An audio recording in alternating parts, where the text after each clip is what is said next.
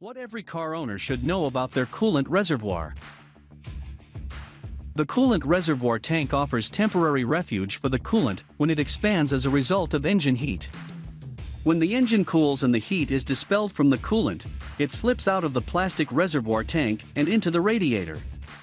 The coolant reservoir doesn't actually do anything, it just sits there, ever ready to perform its function. Half the time, it's empty, awaiting the return of the coolant. That may not sound like a big job, but without the reservoir, the cooling system would run low on coolant, which could spell doom for your engine. So while it might not be very active, the coolant reservoir's very existence is critical to the health of your engine. Let's examine how that all comes together. Your car's cooling system. A car or truck engine produces intense heat, both because sparks are igniting fuel and air to cause many explosions inside it, and because parts contained within are moving at hundreds of miles an hour against each other continuously. Most automobile engines operate at roughly 195 to 220 degrees Fahrenheit. That is about the temperature recommended to brew tea, but it isn't conducive to a long life for engine parts. To keep the engine parts from overheating, the cooling system pumps a mixture of water and antifreeze, collectively called coolant, through and around the engine to absorb its heat and cool it down, much the way sitting in a cold bath cools down our bodies. The coolant is then pumped to the radiator where a fan blows the heat out into the atmosphere, dropping the temperature of the coolant mixture for its next cycle around the engine. The water does the work of the cooling, and the antifreeze plays a couple important roles, keeping the water from boiling while the vehicle is operating or freezing solid in the winter, and fighting corrosion in the radiator and in the cooling system's hoses and water pump. Water alone would boil and freeze, and antifreeze alone would not cool the engine very effectively. Together as coolant they make a great team, and keep the engine running smoothly for thousands of miles. Overflow into the reservoir. You may have observed that as it circulates around the engine to the radiator and back again, the coolant is being heated and cooled constantly. As it passes by the engine picking up heat, the coolant expands, backing up into the reservoir. As it releases that heat in the radiator, the coolant contracts, leaves the reservoir and returns to the engine. Absent a reservoir, less coolant would have to be added, creating a deficit in the amount of cooling the system could do.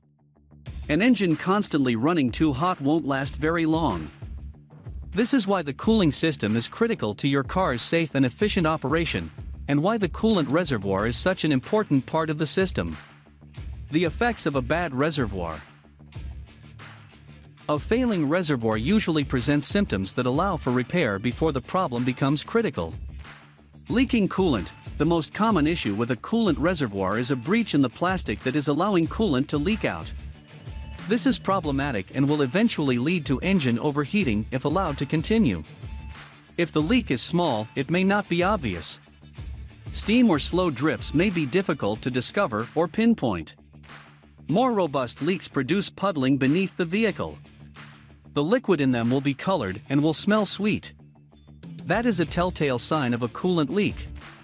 In this case, the exact location of the leak must be determined and the offending part fixed or replaced. Leaks can develop in the plastic reservoir itself, in the coolant reservoir cap, or at the connection point between the reservoir and the hoses that carry coolant back and forth into it. A new tank costs $150 to $200 and takes about an hour of labor to replace, for a total of $250 to $300 at a service station. Constant need to add coolant. If you can't see any evidence of a leak, but your coolant level is always low and in need of refilling, you probably have a small crack that is allowing coolant to evaporate. This can occur anywhere in the cooling system, in the radiator, hoses, or water pump, so it is wise to bring the vehicle in for proper diagnosis. The reservoir is particularly prone to this issue because the coolant is always hot when it backs up into the reservoir. Although these leaks are small, refilling is a temporary fix. Eventually the problem needs to be addressed. Engine overheating. By the time the engine overheats, there has likely been plenty of fair warning that the cooling system was not working properly, making it more of a result of the problem than a symptom. Again, the coolant reservoir is not the only source of issues in the cooling system that can lead to engine overheating, so the best bet is to bring the vehicle to a car care professional to diagnose the issue. Many people are surprised to find that the innocent-looking plastic jug in their engine could be the culprit. One stopgap solution if a vehicle is running hot is to pour a bottle of BlueDevil Engine Cool into the radiator once it has cooled down. BlueDevil Engine Cool's unique formula is guaranteed to reduce engine operating temperatures by 25 degrees Fahrenheit by decreasing the surface tension of the coolant for improved heat transfer. It eliminates hot spots in cylinder heads and can prevent overheating and extend the life of water pump seals. To use, simply pour a bottle into the radiator with the engine off, and then start the engine with the heater turned up all the way. Let it run for 15 or 20 minutes to circulate.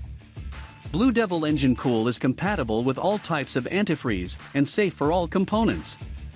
It will last for about 20,000 miles. Overfilling the coolant reservoir. We've discussed what happens when the reservoir contains insufficient coolant, but overfilling the reservoir can also lead to problems. Your reservoir has two marks, one indicating the level of coolant that should be present when the engine is hot, and the other indicating how much should be present when the engine is cold. If the reservoir is overfilled a little, the excess will be expelled into the overflow hose. This is not a big issue for the vehicle, but it is harmful to the environment. And, because antifreeze smells sweet, animals may be attracted to the puddles left behind and drink the toxic additive. Beyond that, a serious overflow can also blow the reservoir cap. The first symptom of overflowing is a buildup of pressure inside the cooling system. If the heated coolant has no room to expand because the reservoir is already full, expansion will put pressure on the tank. Sufficient pressure could pop the reservoir cap and cause hot coolant to spew out like lava from a volcano. Short out the electrical system. The electrical system in your car or truck was not designed to get doused in coolant. Overflowing coolant that gets into the wiring under the hood can cause an electrical failure, which is a catastrophic event for the vehicle.